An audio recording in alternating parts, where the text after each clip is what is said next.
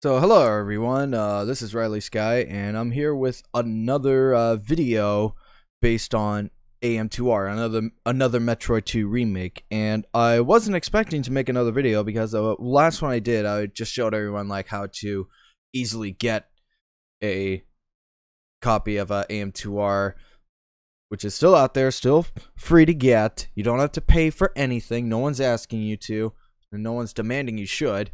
And it's still easy to get, even though some people say that, oh, well, I can't get it anymore. They cease and desist it. Well, that's probably Nintendo fans talking, but I digress. Anyways, I want to show you because there has been a new update to it, so I'm going to take you to it right now. So I'm on the Reddit forum, which I will post a link in the description to, and I'm going to go over what this is. Basically, they released what's they have called the AM2R Launcher, and for Windows and Android. Now, from what I understand, this will make updating the game very easy and convenient as opposed to just downloading the newest zip file every time, because they do get bigger.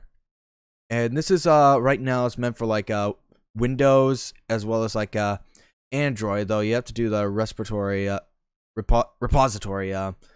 patch on it, but that's a bit complicated, and I don't have like a Android device. So I have my phone, but I don't know if I can get that running. So I just want to go over what this is. It will, like I said, it's going to make things convenient for you to update as far as Windows is concerned, as well as like getting high quality music on it every time, because they do take up a lot of space. And let's go over the patch notes here, and if I go to paste bins here, it's the same thing as what I'll be covering here. So basically it enable negative X offsets for title overlays. New format is at the top of the readme file as usual.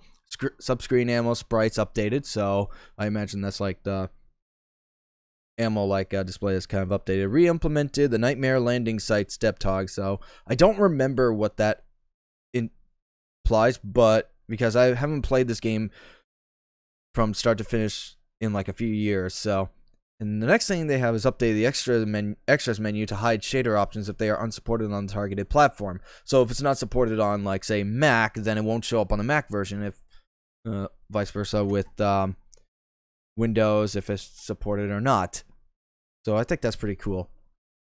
Anyways, reduced Queen Metroid's body contact damage during the first movement phase. Now, I don't remember like that being an issue for me. It was kind of a pain in the ass to defeat the first phase, though I can't really remember. So the next one is they removed all downward waterfall room transitions except the very top one.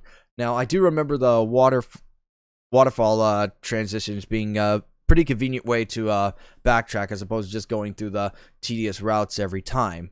But again, I don't remember that being an issue. So anyways, fix widescreen language variant title overlay detection, fix Linux area intro translation loading, fixed display scaling when widescreen is enabled. The game should no longer extend beyond screens with non-standard aspect ratios. Now, I remember playing this game in the 4:3 aspect ratio. I didn't play in widescreen, so I think since then they've just enabled that, and they've had some issues, and they've patched that out. And fixed a hard lock in the distribution center on hard/fusion difficulty by disabling bomb block regeneration in one room. Now, I haven't played through hard mode, nor have I played through fusion mode. And from what I understand, those are pretty difficult modes, though I've only beaten this game on normal mode, though. Hopefully, when I get around to doing a stream of this, I will play through hard mode. But anyways, fixed several widescreen tiling errors, as well as a few more series AI bugs, including the notorious spinning bug. And I think I remember the series AI, though I don't remember it having issues, but that might be my memory contradicting me. Anyways, fixed an animation bug that affected the testers, cannons, as well as a scrolling bug in the display options menu on Android, fixed a camera snapping issue in widescreen, and other minor fixes. And from what I can understand, this is only like a small patch to prepare for a much larger patch that they're going to be releasing later on. So let's get into downloading it. So you want to go to MediaFire, or if you want, you can go to this website, which again, I'll provide the link in the description below. So if I remember, this is 1.5.2. So you just download this. Again, there's no malware to this, because if there was like viruses or anything shady, my Windows Defender would have caught up on it. Oh yeah, I already downloaded it. So I should, oh yeah, for Mac and Linux. I don't know how it works on Mac because I never tested it on that format. Now, I should also note that you need AM2R 1.1, which is exactly what we're going to do right now. And you can get it here, which, again, I'll provide in the link in the description. And you want to go to the older versions, and you're going to download 1.1. So you download that, and you just wait. Oh, jeez. 30 seconds. I need it now. Oh, and hey, my brother's playing Master Chief Collection, even though I just got done playing it. Because I was testing my new Xbox One controller. Because I got really tired of trying to configure my Xbox 360 controller with Xbox 360 accessories program. It just kept giving me issues, because this is meant for like Windows 7 and probably Windows 8. So it was a real pain in the ass to reset up every time. It just didn't recognize the controller, and after like a couple of hours fiddling around with it, I just gave up. So I have like an Xbox One controller. It worked great, but I kind of don't like the feel of the analog stick, so I'll probably get past that. And so with all that being said, we now have our files. So if we go to download, we're going to, well, I don't need this, because so you're going to right click, extract all, and then you just assign it to whatever like folder you want. So in this case right now, I'm just gonna assign it to download. So next thing we're going to do is we're going to take this, the AM2R 1.1, and move it into the AM2R launcher, and with that we will launch it right now. And it's asking me prevent unrecognized. That doesn't mean there's malware on it. It just said it doesn't really recognize it, which I don't blame. It's just brand new. It came out like a day or two ago. I saw this on Twitter with the AM2R account, though I don't know if it's affiliated with Milton Gustani. I kind of doubt it, because he can't work on it anymore, because, as I said, the cease and desist only applies to him. He can't work on it anymore. That doesn't mean the game is inaccessible. Otherwise, this video would be non-existent. So it might, but it's just going to require a lot of workaround. So it's downloading the base patch files. So as you can see here, it pretty much like details what I just covered. So this may take some time! Exclamation point. And so this is going to be pretty convenient whenever you update AM2R. Since, like I said, you'll no longer have to download the zip files over and over again. I think you gotta get them from like a MediaFire or GitHub. So it's pretty easy to like just put a bookmark on the Reddit page and just wait for newer updates to come. And wow, this is taking quite a while, isn't it?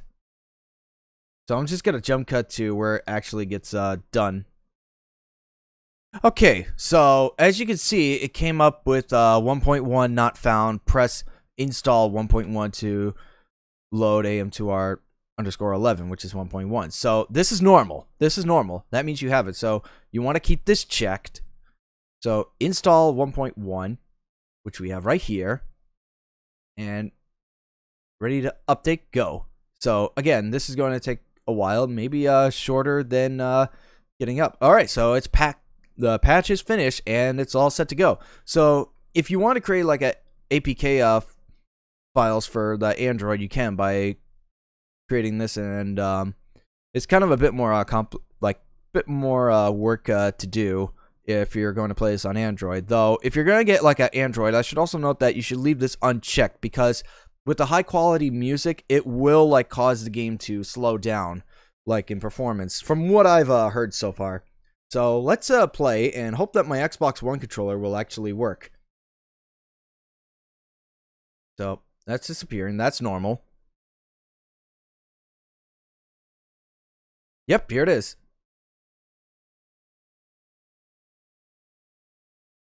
All right, yes, I recognize my controller. So we go to the options menu, and I can't really access much like options for like the special things. Alright, so we do have a full screen enabled. We have widescreen enabled, disabled. So I'm going to keep it enabled for now. Again, you have these adjusters.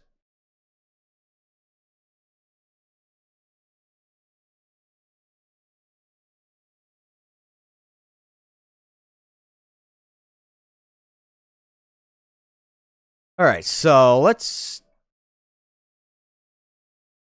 see. Yeah, no, I don't know why I'm fiddling around with that. The extras, I can't do much of it because I haven't unlocked all the things yet. And as you see, all the filters that I mentioned in the previous video are there. Alright, so we go to, I'm going to continue. So yeah, this is a widescreen, which I don't think I showed off in the previous video. So yeah, it's picking on my Xbox One controller really well. You know, I thought it would not look that good for widescreen because of how like other like Game Boy Advance such games were emulated to try to hack it as widescreen, but it actually works pretty well here. Well, mainly because this game was made from the ground up, well, being inspired by a few assets. All right, so we have this first Metroid. So pretty much all the same from what I remembered years ago. Still a smart bastard. Well, not this one in particular. All right, so that will about do it. If I can get to it. Yep. So that's pretty much it for the update is concerned. It's basically the launcher and all that goodness. And yeah, that actually works well. So whenever you start this game up, it's highly recommended that you go through the AM2R Launcher. And so yeah, that's pretty much it for AM2R version 1.5.2. And if I see another like update that comes around, I will make a video of that and cover what's been updated. So until then, I will catch you all later. Thank you for watching.